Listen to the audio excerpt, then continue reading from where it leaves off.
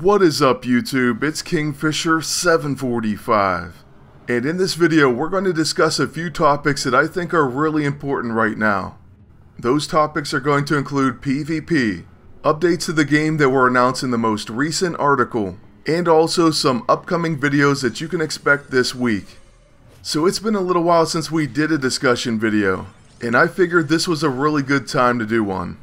In the background we're going to run some pretty recent PvP footage, and at least this first fight's going to illustrate something that we're going to talk about. So, PvP. Where are we currently? Well, personally I've been over 2400 rating multiple times this season. I really shouldn't have any problems getting Spider-Girl, which kind of crosses over into the realm of videos for this week. We'll definitely have one of PvP Season 23's ending, and all the rewards. I believe we're about 26 hours or so away. Like I said before, my defensive wins have really carried me, and the fact that I had more defensive wins than offensive was really odd to say the least. I believe it has to do with many fights coming down to turn order and random procs, and I'm not the only one who thinks that. Now I know some of you may be thinking, then what makes this different from the past? And yes, you're right, random procs have played a role in PvP for a very long time. Turn order as well. But this season, it really does feel kicked up a notch. If Enchantress goes first, for example, it's almost always a loss for me. When she goes first, regardless of the skeptic, she locks out someone with Charmed. And I'm talking they'll get Charmed every single round. Your teammates will hit each other every single time. And I know satellite support, but we only have so many options. Because this is actually only part of the problem this season. But anyway, she'll dot someone up, she almost always gets bleeds. And then Thorns makes her even worse. The crazy thing though is I've beaten hundreds of Enchantress and Pestilence Beast teams. But like I said, when she doesn't go first, it's like a completely different match. I don't know if that's like an AI script, but it does work out differently when she goes first. And maybe I'm not even thinking clearly because I just lost to one of those teams and she went first. But it is something that I've noticed. What's really compounded the issues this season is that's not even the only team that gets a ton of procs or never-ending turns and has made this tournament less than enjoyable. The Mandible procs every single action. If you rest, you get hit.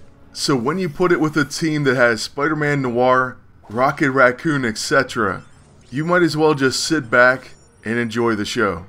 Then we have ranged and now melee attacks getting interrupted over and over again. Luckily we have a Hulk, but still I personally like to use all sorts of heroes. And I guess that's the most frustrating thing about it, the main reason I even have an issue. For the haves and the have-nots, the characters that are overpowered, the gap seems wider than ever. You can't even experiment anymore. For example, watch a full health Hyperion just attack Red Hulk. Game over, 100% damage from absorb energy alone. That's a bit much, don't you think? Now for me, I found a team that works pretty well in the meta, and it's Nurkod and Iron Fist. Before that, offensive attacks were way more annoying than defensive, and that's why I was concentrating on my defensive team. Basically riding their coattails all the way to Adamantium. It's just a strange upside down season, and I hope things get better. Relying on random procs in turn order just isn't fun. That's why regardless of what rating I get to, or how easily I get there, through defensive means let's say, I still think it's the worst season yet, and that's saying a lot. But on a brighter note, moving on to the most recent article about the upcoming updates. I'll post a link in the description below, but basically they're talking about the upcoming Spider-Verse Spec Op. Well, that's just part of it, there's some other huge updates as well. So first, the Spider-related news.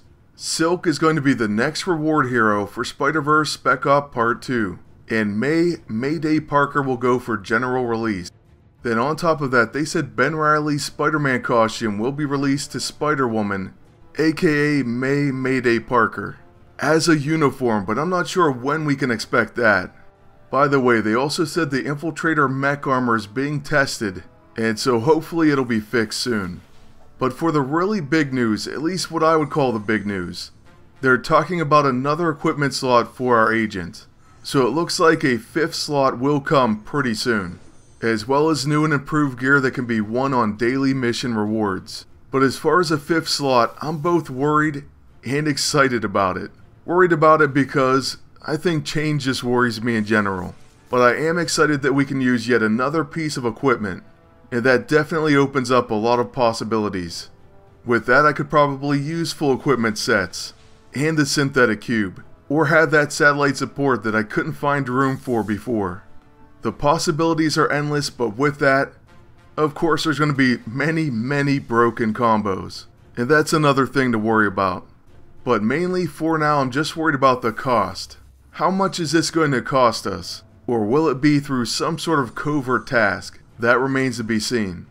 I think the speculation is it's going to cost gold, and that could provide a larger gap between the haves and have-nots. Also, you have to worry about overwhelming new agents, who are absolutely essential to this game. So hopefully they keep all that in mind. And lastly, I would say the most exciting and nothing bad about it news. The remaining worthy are apparently Thundra, Damon Hellstrom, and Black Knight. They were kind of asked that question to confirm it, and the answer given was, quote, "There are indeed 3 more Season 2 chapters, and yes, Black Knight, Damon Hellstrom, and Thundra have been confirmed as missing." So yeah, I can't wait for all 3 of those characters and their worthy costumes. Can you imagine how amazing Black Knight's going to be? He's already awesome. Speaking of him, I promised a video about him a long time ago, and I've been trying to get his AISO ever since. I still haven't won it, so that's why that one's delayed.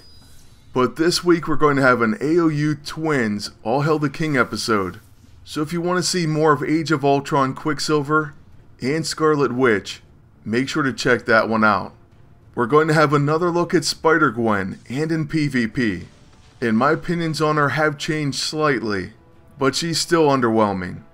We'll of course have a Season 23 wrap-up video, and hopefully show Spider-Girl in action. Other than that, we're going to have a special worthy video, featuring of course Nurkod, and some of the other worthy. I'm probably going to try to squeeze them all in there actually. And lastly, I'm probably going to do the best of Age of Ultron costume team-ups, or at least my favorites so far. If let's say I try to cover every costume, it's going to be a multi-part video, so let me know if you'd want to see that.